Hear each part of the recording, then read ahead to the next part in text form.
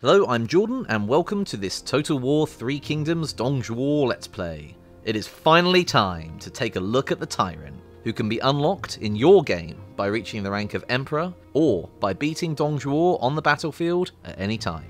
The big man himself is a cruel tyrant with a hard starting situation. He's at war with almost everyone on the map after razing the capital city, and thus finds himself in a somewhat vulnerable position to begin with. But he does have the Han as his vassals, and arguably gets the best starting economy in the game. His playstyle focuses on oppression and control, and Dong Zhuo benefits from a faction specialization called Intimidation, which is your faction's special currency, as well as exclusive access to medium and heavy shock cavalry from the beginning, and the special Enforced Conscription building chain. He starts with the Sentinel General Zhang Liao, and of course, the warrior without equal, the Red Mist himself, Alubu! Let's dive straight in. By turn 2, it's time to quite literally open the floodgates and get Dong Zhuo himself on the field. If we look at his character tab, you can see that as well as his iconic armour and the blade of Zhang Yu, we can see his traits are mainly yellow and red. Cruel, arrogant, and greedy. Which tells you a lot about the type of person he is. Alongside a multitude of starting skills, his aptly named Reign of Terror ability is no joke, plus 100% base melee damage and armor piercing damage, as well as becoming unbreakable to you and all troops within 50 meters for the cost of only minus 50% melee evasion. All this makes Dong Zhuo nothing short of devastating on the battlefield. Quickly looking at the court panel, Dong Min is our serving faction heir, with Lu Bu as our Grand Commandant. We have a lot of starting characters available to us, because with Dong Zhuo there are a number of more advanced mechanics accessible to him from turn 1. It's springtime of 191 AD, and although the coalition has failed in an attempt to bring me down, my enemies are regrouping. My next steps will be simple. I will rush my nearest foe before he can build up to become a major threat. That enemy is Yuan Shu to my southeast, one of the original members of the coalition against me. But success will heavily depend on me being able to force a few diplomatic agreements to make it happen. Let's join Dong Zhuo, who is about to descend upon Hangzhou City. This move is more than just a random act of violence. Tyrants rule by fear, and that fearsome reputation requires a certain amount of upkeep. Just underneath the court panel in the top left of the screen, you can see a clenched fist alongside a 3-tier red bar. This bar represents our intimidation, and its level in points from 0 to 100. Dong Zhuo's faction lives and dies by this currency. It is a literal measure of the fear people have for me. This currency must be managed, as it automatically decreases little by little every turn depending on which tier you're in. Acts of aggression or evil such as razing a settlement to the ground, brutally killing one of my own court members in front of the rest, annexing a Han settlement by force, or just by winning battles, all raise my intimidation. Whereas using a coerce action to force diplomatic success, promoting someone, losing a battle, or losing a settlement all lower my intimidation. Every action I make needs to consider this intimidation level if I'm to keep my iron grip on my empire.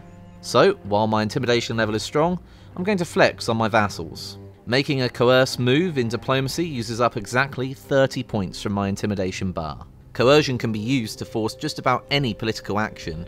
Here, I have demanded that the Han put 6.5k cash and a lucrative trade deal on the bargaining table. But why offer them anything of worth for it when I can simply coerce them into handing it over? I need to make a fast, high-impact assault early in the campaign here to harness my advantage, and that takes money. By the summer of 191 AD, Hangzhou is looking ripe for the taking, which will earn me a solid 10 points of intimidation. I want to make one more coerce move before launching the attack, but I can't afford to go into the lowest tier of intimidation and suffering the associated penalties. I'm on 49 currently, and I need to get to just under 60, so I think I need to make an example of someone surplus to requirements.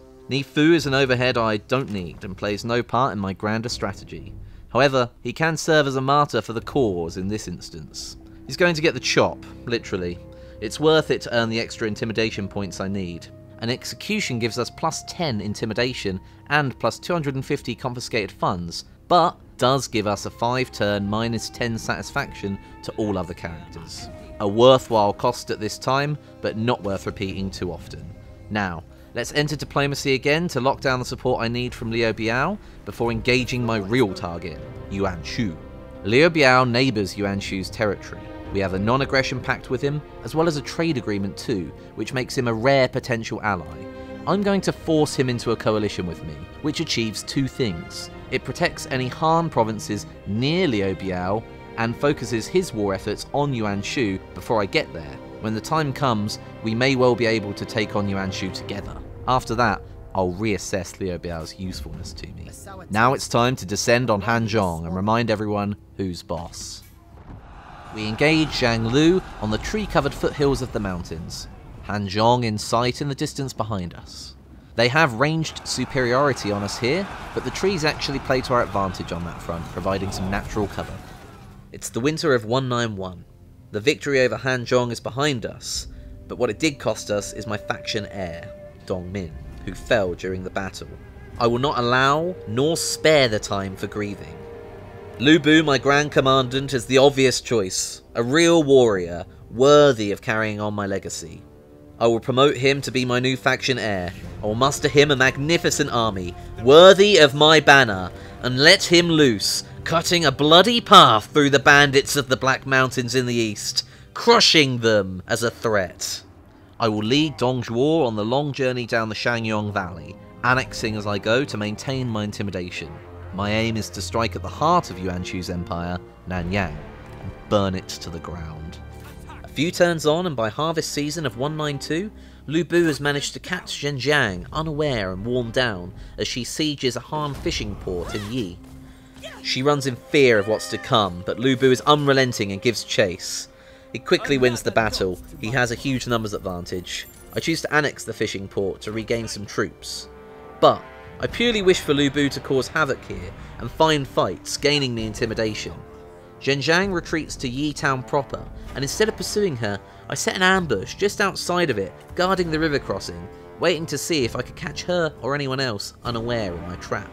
After several seasons' travel, Dong Zhuo is finally in place as the winter of 192 AD sets in, and I move forward, taking position on Nanyang. I'm halted in my tracks though. Yuan Shu has moved up and taken position in a forward encampment, cutting off my route to the city. The battle favours him too much for me to be foolhardy enough to engage him here while he has the advantage.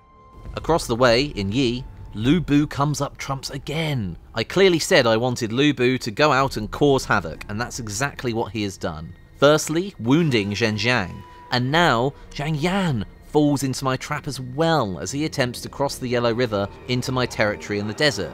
They would have done better working together. To fight Lu Bu in standard combat is one thing, but to face him unprepared as he closes in around you from all sides with the fury of over 200 heavy and medium shot cavalry to his name, the result wasn't pretty. Another trophy for Lu Bu as the king of the Black Mountains joins the scores of those who have fell to his blade. A baptism of blood and fire to begin his reign as my adopted son and heir, truly worthy of the Dong dynasty. Back in Nanyang, spring is on the horizon, and I move Dong Zhuo towards the city. I'm just short of the movement I need, but it might just be enough to draw Yuan Shu out into open combat. Finally, the snake emerges. Yuan Shu has to take on the fight before my coalition reinforcements in Liu Biao's army arrive. The battle is truly close, but yet again it's my shock cavalry that I owe this victory to. Combining clever use of guerrilla deployment with good flanking enabled them to cause maximum disruption to Yuan Shu's copious ranged backlines. Yuan Shu survives the battle, but is undoubtedly about to lose the war. Next turn, supported by Liu Biao's forces, we close in on Nanyang and deliver the killing blow. That treacherous cur Yuan Shu is delivered to me after the battle, and as a man of my word, I execute him without hesitation, and burn Nanyang to ashes. It can serve as a symbol, not far from the embers of Liu Yang. The first part of my conquest is complete, and what would you know? Dao Chan and I are to be married.